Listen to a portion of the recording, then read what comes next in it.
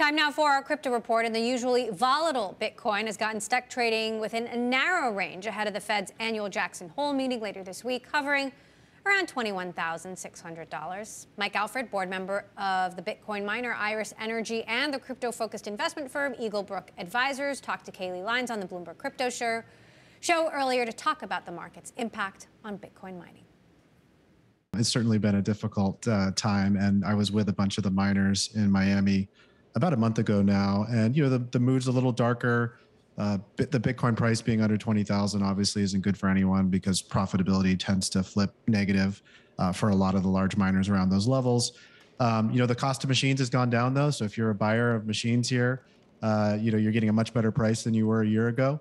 And energy prices, while they're going up, they could certainly, be held down a little bit by macro uncertainty, at least in the U.S., where there's sort of an oversupply of energy. So I actually believe, just based on the hash ribbons, which is a metric that looks at the 30-day moving average of the global hash rate relative to the 60-day, it just flipped positive again in the last week, right after being negative since sort of some point during July.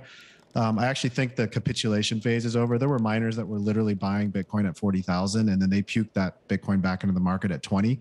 I think that speaks to the general strategy that people should have around their balance sheet here. I think there's two strategies that sort of work well. One is just selling your Bitcoin every day, the way Iris Energy does, and that way you can grow just out of cash flow. Or like Hut 8, just holding the Bitcoin indefinitely, but using equity and debt strategically and not taking on too much debt, and then growing at a reasonable speed so that you don't get caught at the wrong part of the cycle flat-footed. We think that in mid-September, the merge may finally happen. Ethereum will move from proof of work to proof of stake.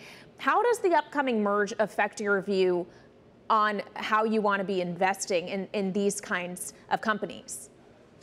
Well, I think the Bitcoin-only miners are always going to be a good bet, because if you believe in a truly decentralized monetary system, it will not function properly under a proof of stake model. So as much as Ethereum could be an interesting currency for doing NFTs or doing DeFi or whatever, it's not going to be the same thing that Bitcoin is if it moves off of proof of work. And so I don't think it changes anything with the thesis. Like if people want to speculate on NFTs, right, that doesn't bother me one bit. I'm a free market capitalist. But if you want to own a truly hard asset with a supply cap that cannot be disrupted, that cannot be sort of taken over by any one party, you kind of need to stick with proof of work. And therefore, I think Bitcoin mining, at least again in North America, has a great future.